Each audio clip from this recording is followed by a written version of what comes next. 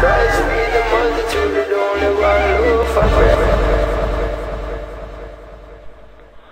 our Hebraic year, and the 13th Sabbatical reading begins the book of Exodus, the book of Exodus.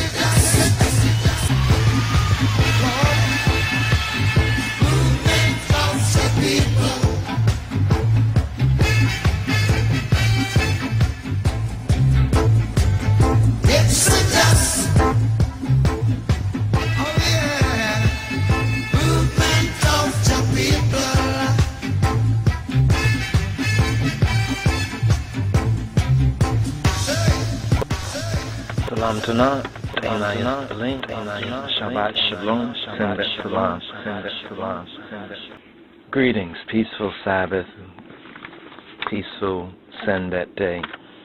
This is the 13th. We're now entering the 13th Sabbath in our Hebraic year, and the 13th Sabbatical reading begins the book of Exodus, the book that's known as Exodus, which is called in the Hebrew, Shemot or Shemoth, according to some pronunciations of the Hebrew based on the pointing of the nukat or the voweling. But we call it Bamarinya in the Amharic, the Royal Amharic of Adamawi, Haile Selassie. We call it Simoch, which means the names. So the book actually begins, Elle Simot, or these are the name in the Z, Simoch in the Z Nacho, or Simoch in the Z Simoch Nacho. In other words, these are the names according to the alignment of the Hebraic and the Royal Amharic or the Ethiopic. Now, the book of Exodus, the Orit Zemuse, or the Torah reading, the portion is from Exodus chapter 1 verse 1 to Exodus chapter 6 verse 1. And the Biyad or the Haftarah reading is Isaiah chapter 27 verses 6 to Isaiah chapter 28 verse 13, as well as Isaiah chapter 29 verses 22 to 23. And then from the New Covenant, or what's known as the New Testament, the Hadith Kidan, or the Brit Chadasha, we have Acts of the Apostles chapter 7 verses 17 to verse 35, and 1 Corinthians chapter 14 verses 18 to 25. So we've completed the Sabbatical readings for the book of Genesis, and now we're beginning the Sabbatical readings that are in the book of Exodus, beginning with this, the 13th Sabbath in our Hebraic year. So this is how we study the Bible, basically. The first basic study of the Bible is beginning with the beginning of the Bible, but in the true Hebraic fashion, we cover also in the Biyad of the prophets, what's known as a Haftarah, as well as New Covenant readings, or the Hadith Kidan, the Brit Chadasha readings as well. But what we've been studying and focusing on mainly is the realignment according to the Ethiopic Genesis. That's how we had began with the Torah scroll readings from the Ethiopic Genesis, because we recognize that the true context of the Metaf, or the scriptures, must be read according to the wisdom of the author. And the author of the first 5 books of the Bible is our Coptic Hebraic brother Moshe, or Moses. And Moses, as Acts of the Apostles chapter 7 verse I think 22, it states that Moses was learned in all the wisdom of the Egypts, or falsely translating the King James, Egyptians, and he was mighty in word and in deed. So he was mighty in both word as well as the deed. So in beginning Exodus, and what we're going to call the Ethiopic Exodus, as we called it the Ethiopic Genesis, in order to put it into its proper context, and we can do the real hermeneutic, or the real interpretation in the context of the author. And this is what by and large, Gentile Christianity or the Western, white Western, Anglo-Saxon Protestant tradition that comes out of the Roman Catholic. The mother of the Protestants is the Roman Catholicism. Yes, the Reformation did do some good, but it didn't go far enough. But this was all prophesied scripturally. When we look at the 7 churches that I mentioned, it speaks about the Protestant Reformation in spirit and in type. But let's first address the Ethiopic Exodus. So this is going to begin off on the Ethiopic Exodus. And this is the second book of Mose, the second book of Moses. And Mose, Bamarinya, in the Ethiopic, it means, it's a title actually. Mose is a title in Ethiopic. And Mose, which is the anglicized Moses, and Hebraic they say Moshe, means, according to the Ethiopic, it means the head of a fraternal order. The head of a fraternal order, the head of a brotherhood order. So this also gives us much clarity in the true identity of the biblical Moses when we interpret it from the true Kamite mythos and the ancient Egyptian wisdom, or the rightful school of the wisdom. Because what Moses did, and this is where Moses has been maligned by many who have not been initiated in the Ethiopic Genesis, therefore they would not know the Ethiopic Exodus. In order to put it into its proper context, one who did do great work at putting it into its true context was one named Gerald Massey, and we referred to him during the period of the 12 sabbatical readings that were for the Ethiopic Genesis. So we did touch on Gerald Massey in many different places, as his references help to give clarity and context, along with the Metaf Kadus of Negus Neges, or the Revised Amharic Bible of Kedamawi Haile Selassie for us as Ethiopian Hebrews and elect Rastafari. So now we're going to cover the Ethiopic Exodus. So let's begin off. First of all, we're going to have to do an overview of Exodus. What does Exodus mean? Now, your job or your homework, in other words, is to read through Exodus chapter 1, verse 1 to Exodus chapter 6, verse 1, which is the sabbatical reading, which is sabbatical study. This is the Sabbath reading, right? And as you do that, you will find there's much area for investigation in order to really comprehend the story in its proper context. Then there's some references that we would like to compile and make that will help ones to refer to, say, the works of Gerald Massey, who was one who recognized that the true interpretation of the Bible was from an African perspective and not an Aryan perspective. He pointed out that where European Christians and many of the Christians of his time and other scholars had it wrong was because they had the European madness.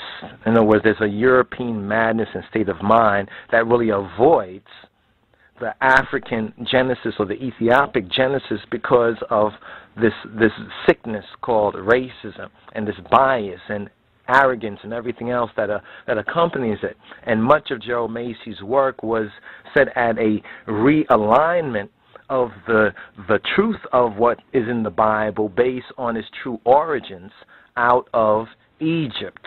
And he was roundly criticized by many Europeans who disagreed with him, ones like Helena Blavatsky, her disciple Annie Besant, which did the Lucifer magazine. They all, tried to gang up on him, but he held his ground and squarely told them that the true interpretation of the Bible was not from the north of the so-called Aryan philosophies and teachings and misconceptions, but actually comes out of Africa.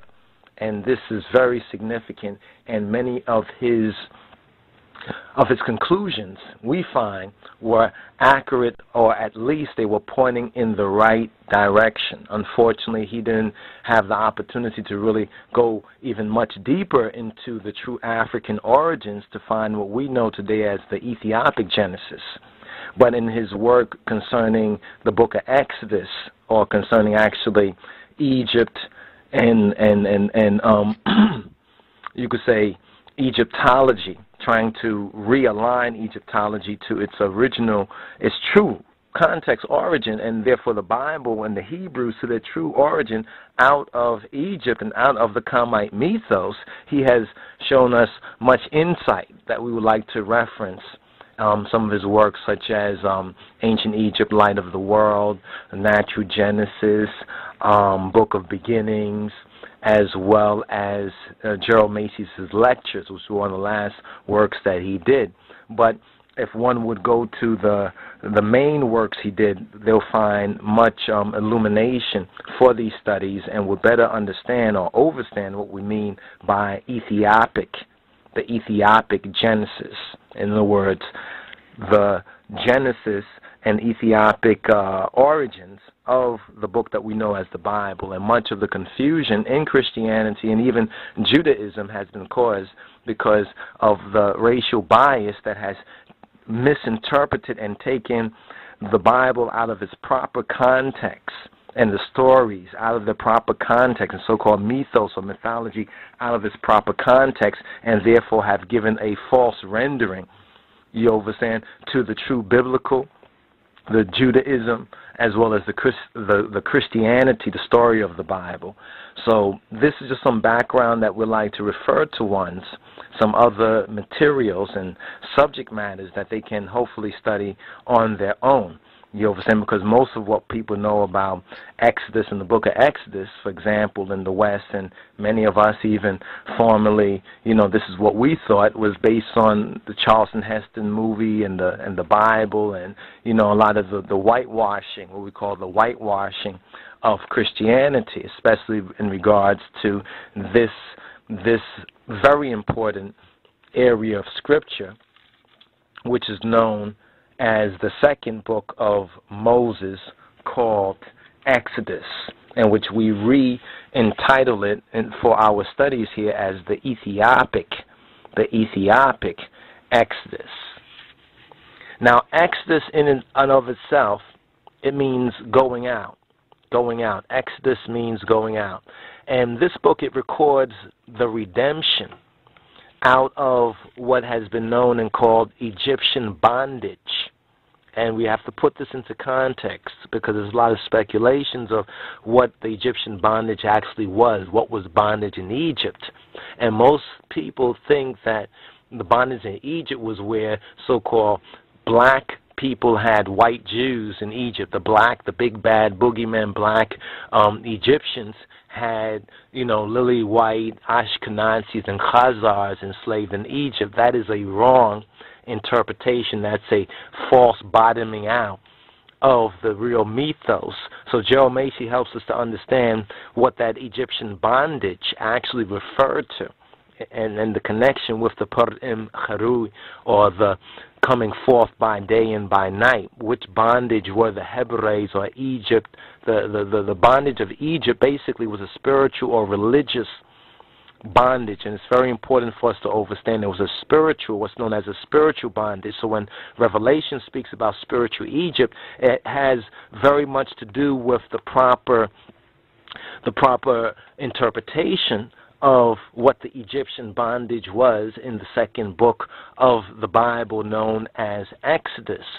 So Exodus, the going out, it records a redemption out of Egyptian bondage of the descendants of Abraham, and sets forth in type, in and according to its mythos or mythological type, or redemption. Now, those who may not be familiar with our use of the word mythos, or the true meaning of mythos, mythos is basically a story or a parable. The best way to really describe the word mythos is to use the Hebrew mishle, or the Amharic and Ethiopic misale, a parabolical story. That has a wisdom. It can also be seen on some level as double talk, in the sense that there can be a literal interpretation of it, but really there's really more of a metaphorical interpretation, but it uses some literal descriptions and descriptor. We call it like a verbal hieroglyphs. It's like verbal hieroglyphs in a sense, where the hieroglyphs actually showed images, but these images which became words and sounds and words, also encoded and embodied deeper ideas. So the real idea of myth or mythos, when we use it, it's referring to the mishtir, or the mystery, or the ancient mystery, which were the wisdom schools. Now Moses, being learned in all of the wisdom of the Egypts, because there were two Egypts, what's known as Upper and Lower Egypt, but then there's also the Upper Celestial and the Lower Egypt, the Egypt of the so-called Underworld, and that Egypt of the Underworld, or the so-called land of the dead, was that Egyptian bondage on the religious and the spiritual level. So much of what we have in the book of Exodus concerning bondage in Egypt has to do more with the spiritual and religious level. Remember what it says about the Bible, that the natural man, they cannot receive the things of God because they must be spiritually interpreted and spiritually discerned. So there is a spiritual discernment which is necessary to really understand what does the Egyptian bondage mean, and should not be confused with so-called slavery in the Americas. You understand, the real bondage for the African Americans was not just with the stocks and the bonds and the chains and coming over here. That was one level of, one can call it bondage or slavery. The real bondage is the bondage that lost sheep, so-called Negroes, are under now, where they don't recognize their true identity, and where they are so caught up in a false mind state. You understand, in white supremacy, what we know as white supremacy, and a Gentile way of thinking, that they don't know themselves. You understand? And then so many different so-called denominations of Christianity and everybody else's so-called religion. Really, it's their way of life. Christianity and Judaism comes out of the Hebrew and Judaic peoples, but because of that spiritual bondage, they don't know that when they're reading the Bible concerning the Israelites, most Negroes don't know they're really talking about themselves and their ancestors and their own people. So when they're reading the Bible, they think they're talking about some other people because of brainwashing and because of the perversion of the scriptural, the biblical story, because it has been reinterpreted, you understand, through European eyes and through European philosophies and white man's religion and white man's interpretation. It's our way of life. You understand? But they don't see themselves because they don't identify themselves. They think of themselves as Gentiles because of that spiritual bondage that they have been programmed that they are Gentiles. You understand? Even though the whole experience of black people, especially in the Americas, so my Afro-Americans and so forth in the Americas and the Caribbean, really is the experience of the Beit Israel, as well as the prophecy that we have later on in the book of Deuteronomy, especially Deuteronomy chapter 28, verses 15 to verse 68. And verse 68 says that they will go into Egypt again by way of ships. And this is where it now connects with us here in the Western Hemisphere. You understand, the so-called Ethiopian Hebrews, lost sheep, the FALASHAS of the West, in the Western Hemisphere. So this book, Exodus, the going out, or the going forth, which is similar to the Per Imcharu, the coming forth, the going forth, it records the redemption out of Egyptian bondage, or spiritual bondage, the spiritual, the Elohe Israel exists. So all relationships exist within this type and context with the true and the living God, or what we know as the God of the Hebrews, the God of the Ibrawian, the God, or the Elohim, the Elohe of the Hebrews. Now, moving on, broadly speaking, and we're referencing the Schofield reference of the Study Bible here and giving additional annotation and illumination on certain parts that are not addressed here through the Memphis Kedus. It says that the book teaches, speaking of Exodus, or Zetzat, it teaches that redemption is essential to any relationship with a Kedus Amlak, with a holy God. That redemption is essential, in other words, an essential element to any relationship. relationship. Remember these key words, the certain key words that if you understand it as you get into the sabbatical studies and sabbatical readings, it will start to make the picture really very much more clear. And one of the main words connected with the book of Exodus, or the Ethiopic Exodus, is redemption. Redemption.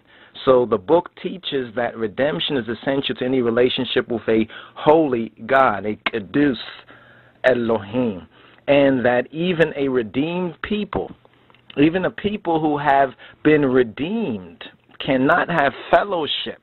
What is fellowship? Fellowship is like brotherhood, like that association, that fellowship, when the mamachnet with him, unless they are constantly cleansed from defilement, because he is kedus, he is holy.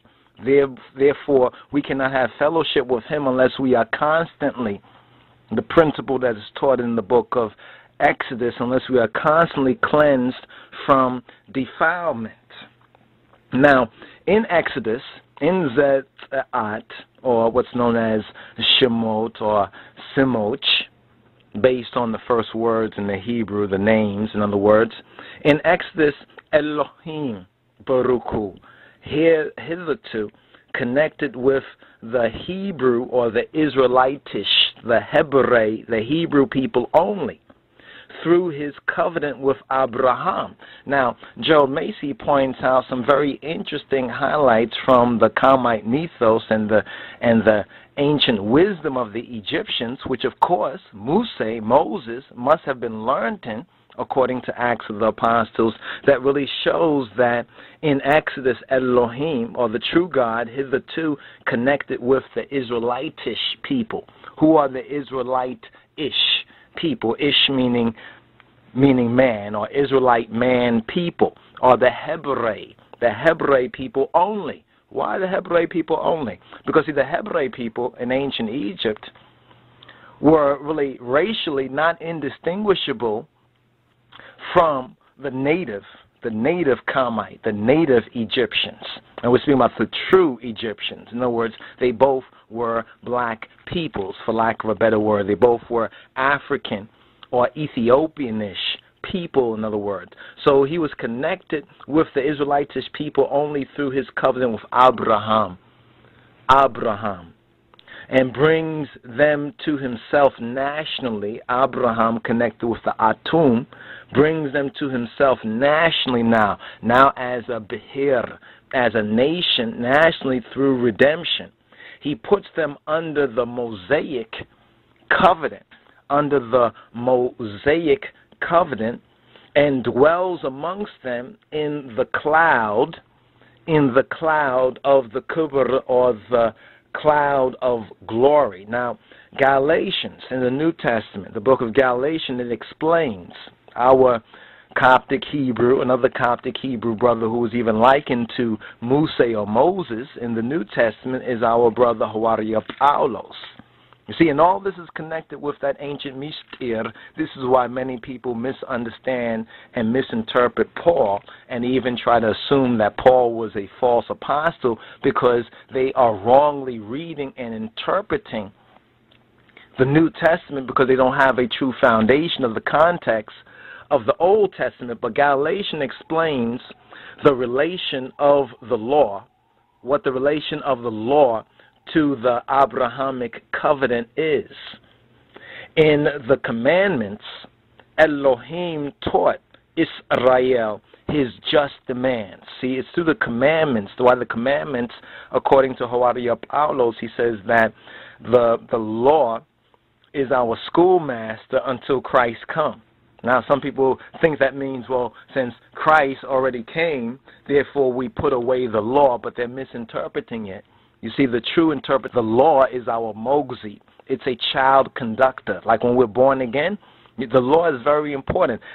You understand, we study the commandments, because the commandments, the experience now under the commandments, it convicted Israel. The law is holy, the law of God, because the true law of our Father, it teaches us his just, convicts us of chatiyat, of missing priesthood now, and sacrifice of the priesthood, the sacrifice, filled with the precious. This book and the 5 books of Moses, in order to be properly comprehended and understood, must be understood from the point of view of the author of the book.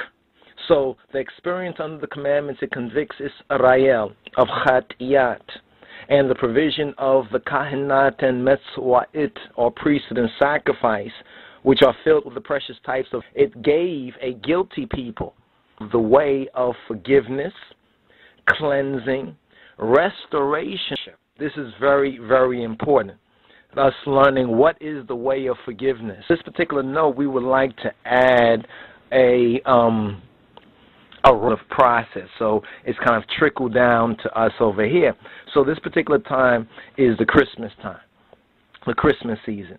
Now, in the Christmas story, or the story of Christmas, they say that when Christ was born, that his star was seen, right? Around the time that he was about to be born, his star was seen, and the Magi, which they erroneously tried to limit to 3, but based on the gifts. But anyway, the Magi, the wise check, similar to our situation even today, if you look at it.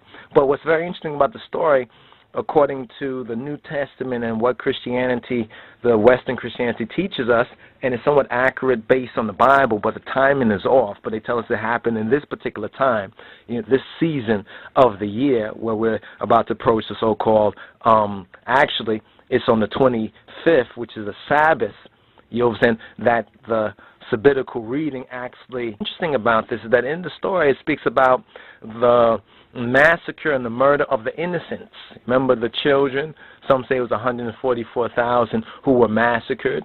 The innocents, or the massacre of the little children, because Herod was after the Christ child. He was massacring all the children who were in a certain region and under.